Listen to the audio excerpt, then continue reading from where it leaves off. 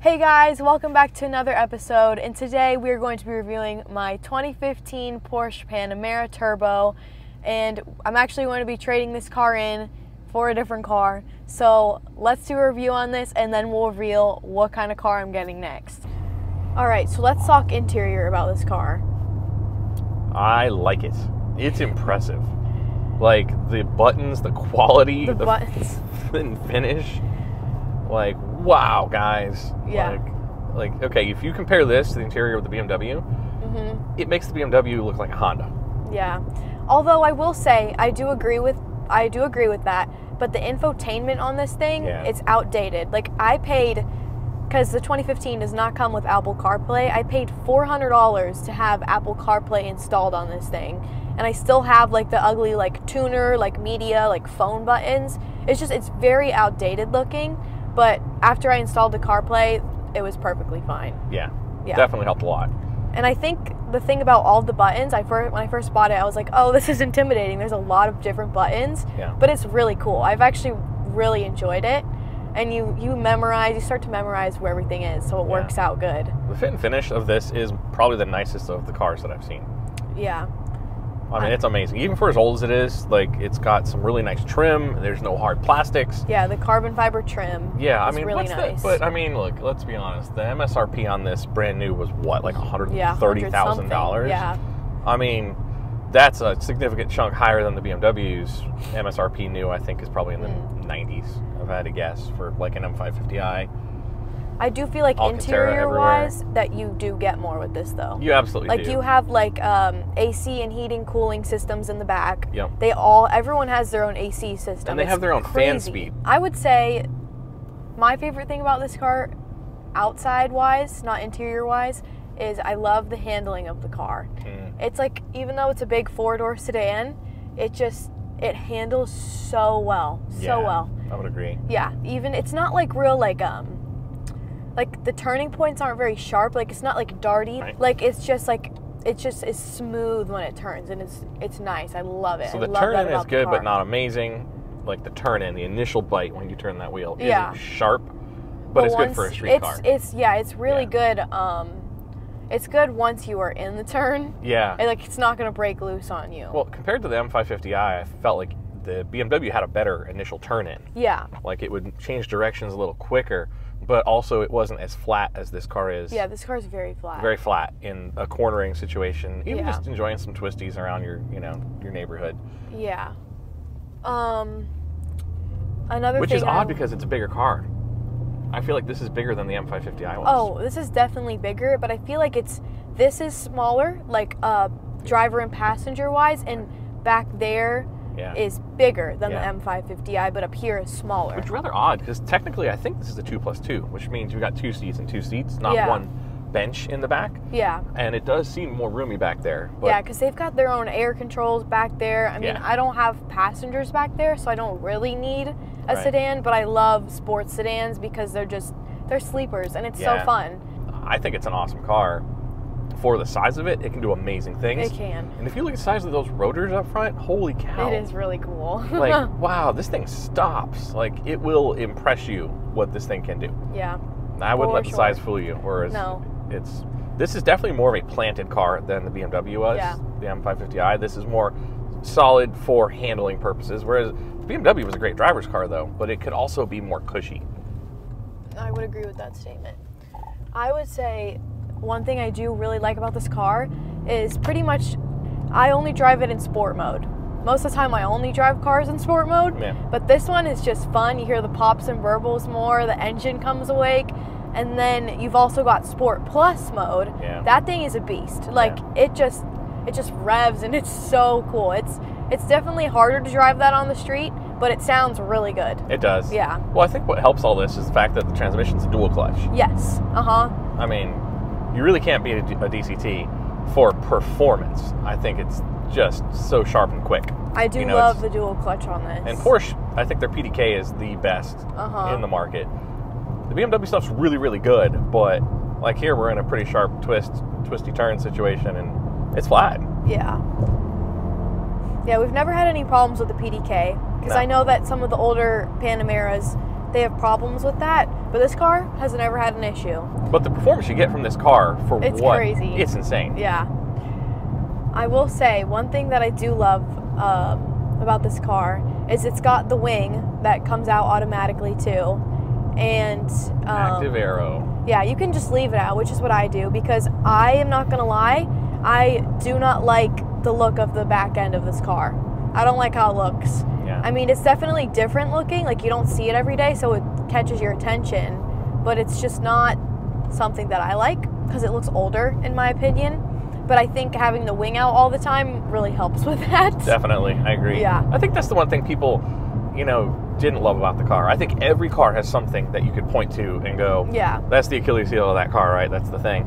Yeah. And it's the rear end of this car. People look at it and go, I don't love it. Yeah. But I think, the wing being open helps to break that shape up. It's just kind of curvy at the rear, where curves usually look amazing, but in the rear of this car, they didn't quite, quite get that right. I think they fix Not all it. curves. I think they fix it in the new Panamera, though. Oh, I think it was will 17 say, or 18. Yeah. Whatever the refresh was, they did fix the rear where it looks super sharp. The tail lights on the new Panamera are just absolutely beautiful. Yeah, I agree. Like it's gorgeous.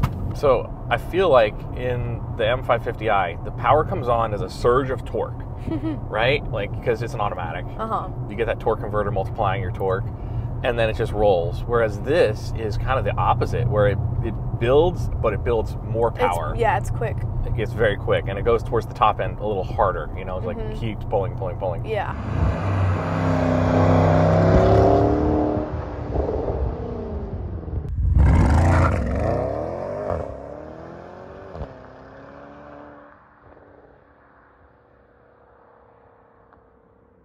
You get some cool pops and burbles in Sport Plus. Yeah. In the BMW, which is amazing for a factory setup, but overall, it's not as aggressive on the tone as this car is.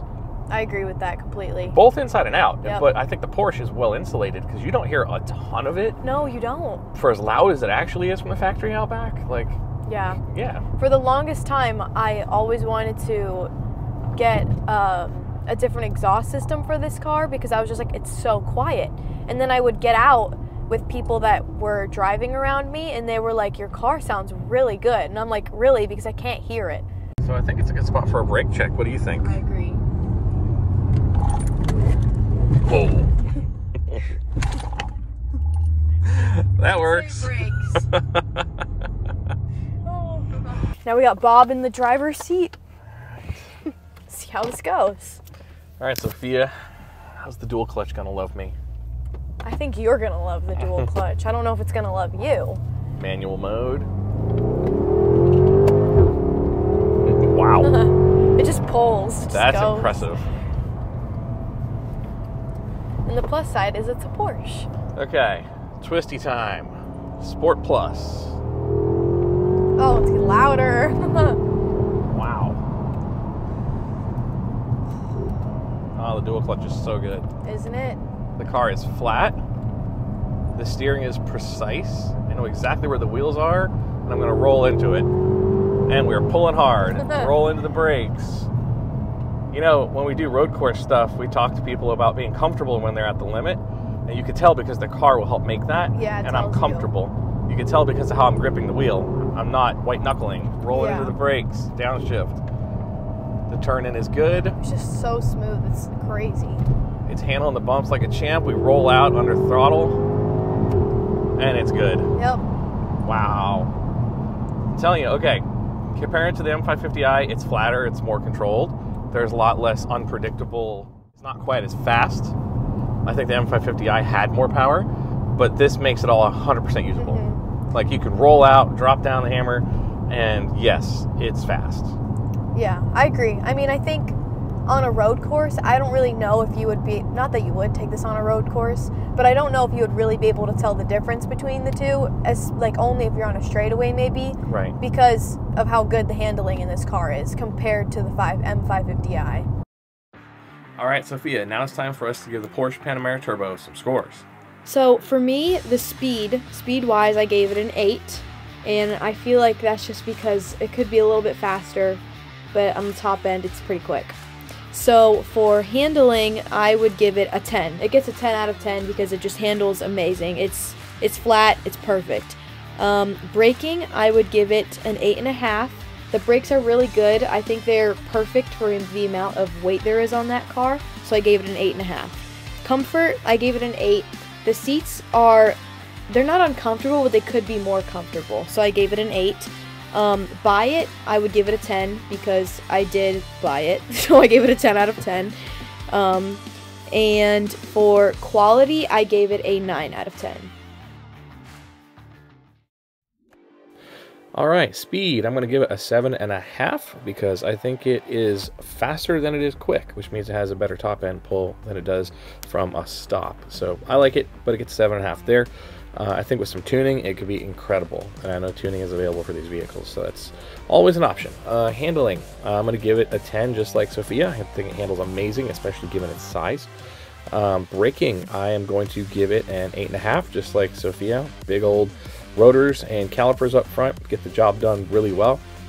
Comfort, I'm going to give it I'll give it an 8 with Sophia. I'll stick with it on that. I agree with her. I think they're comfortable, not amazing. Quality, I'm going to give it a 10. I think it's pretty amazing. And buy it, I would give it an 8 because I would be hard pressed to buy this given its price over its competitors.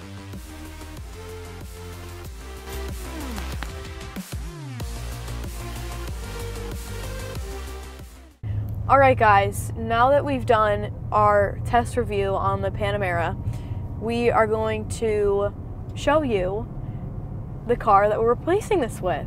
It is also American. Both got rid of our German cars. They're gone. Something American. Well, this will be gone. But should we tell them that it's in the same family? It's the same family. They're in the same family. Yep. We're going to make a lot of stupid content in the future with these two cars. You're going to love it. You're going to love it. We'll Stupid see you there. Like stupid great. Stupid great. Ready for the reveal? Ready. What will Sophia get rid of her Porsche for? What will you think of it? Is it a dumb idea? Is it a great idea? Some people don't like the German cars, so they might think it's like an upgrade. Yeah, they might think it's an upgrade. It might be. Interior wise, it's definitely a downgrade, but at the end of the day, it's all about performance. So we'll see you there.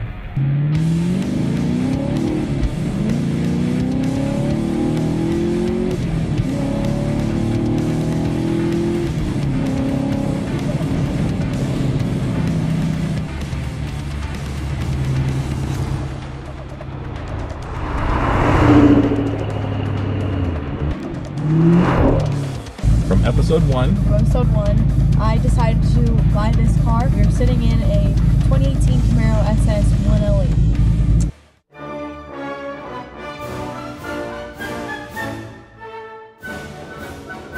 Sophia, how could you do such a thing? I don't know. Now I am sitting in the Camaro. You're back in the Camaro. That I have now purchased. So the tuning school owned the Camaro. Yeah. And then she liked it so much, she decided to sell her Porsche. Yeah, once I got buy the Camaro. Yeah, pretty much. Once I got on the road course in this thing, I was like, there's just no way that I can not have this. It's good. Yes, it's amazing. The Porsche is not meant to go on the road course like that. No. So. But this is a good driver too. It is a really good driver. It's definitely smaller, but I've driven it before, so I can get used to it. Yeah. It sounds amazing. People know when you're coming, which I don't mind that at all. Alright guys, we will see you in the next episode of Red, White, and Burnouts, where the Camaro SS 1 Elite and the C8 Corvette are going to go head-to-head at the racetrack, and we're going to see who can win and who does better. I don't know. It's going to be so close. It's going to be very close, but I think because this car is meant for the road course, and the C8 is a mid-engine car, I think it's going to be hard to tell. Sophia's going to drive the Camaro. Yes. And I'm going to drive the C8. Yes. I really don't know which one's going to do better. Yeah.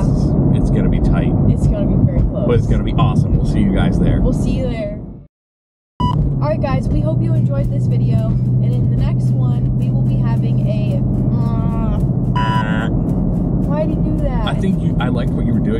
go with like epic track battle. I'm not gonna say epic track. Epic track battle. That's more of a Gen X thing, I guess. You guys want to know? Just tell them. I can't do it. Okay, let's start it over. Guy standing right there. Oh my gosh, he's probably like, what the heck? Yeah, he's staring at us. What should we do? Well, I guess let's go find another spot. Welcome to the Mustang. I got my Mach 1 finally. Okay, we ready? Is it more of a beep or a boop?